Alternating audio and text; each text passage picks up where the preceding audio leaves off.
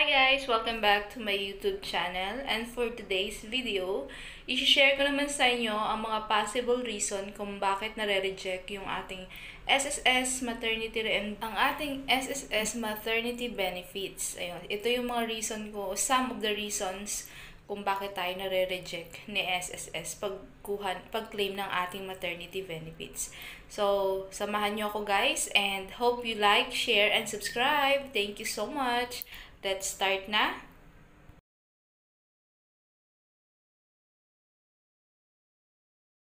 Some possible reason kung bakit nare-reject ang inyong maternity disbursement. Dahil, ito yung mga reason na yon.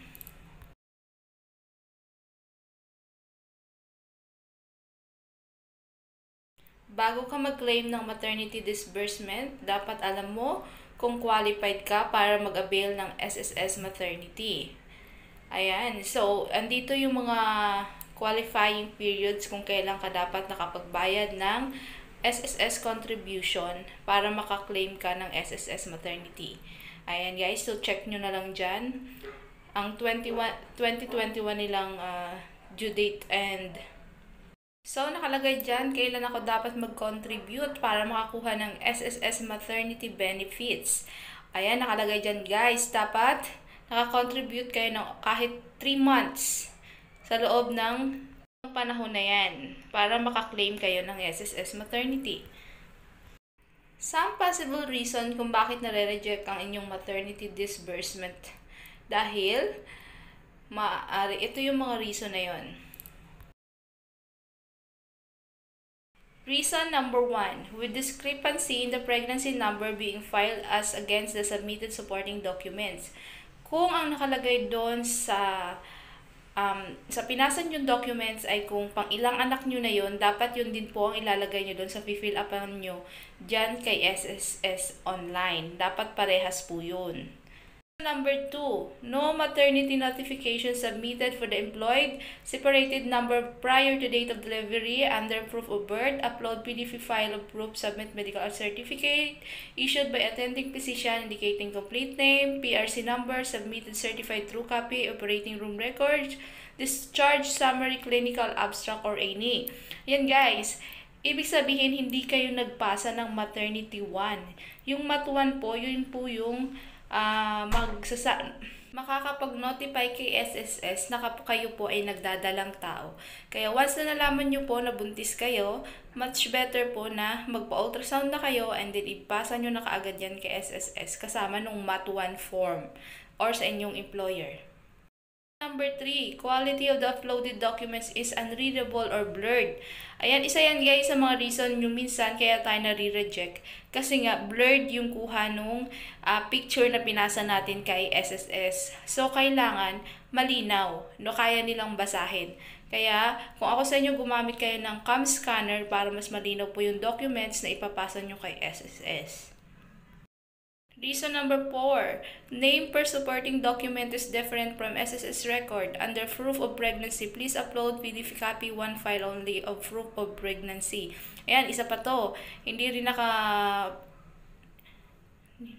Hindi parehas yung pangalan sa SSS record nila at saka doon sa file na pinasa mo. Magkaiba po yung pangalan kaya nare-reject din. So, yun po. Reason number 5, submit child certificate of live birth that duly registered with a local civil registrar LCR issued by Philippine Statistic Office. Ayan guys, once na nagpasa ka ng birth certificate ng anak natin or ng baby natin, mas maganda po ay PSA or yung may certified true copy galing sa munisipyo dyan sa lugar nyo. Kasi kung ang ipapasa nyo lang po ay yung kulay green na birth certificate, yung original na copy ng birth certificate, i-reject lang din po yan ni SSS. Kasi ang hinihingi po nila ay yung may certified true copy or CTC, or much better kung makakakuha na kayo ng PSA ng birth certificate ni baby, mas okay po. So yun po. And then the next reason is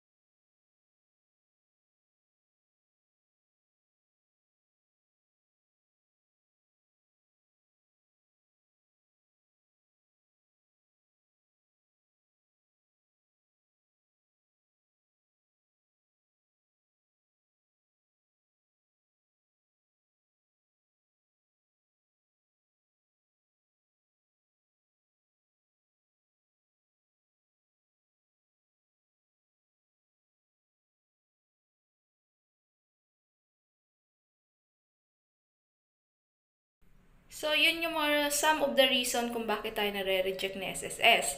Ngayon, hindi pa lahat yan. May iba, marami pa siguro reasons. Pero yan lang yung ilan sa mga na-encounter ko po dun sa group namin. So, sana nakatulong po sa inyo ang video na ito. May idea na kayo kung bakit tayo nare-reject na SSS sa pag-claim ng maternity benefits. O, please don't forget to like, share, and subscribe. Thank you so much. See you on my next video. Bye!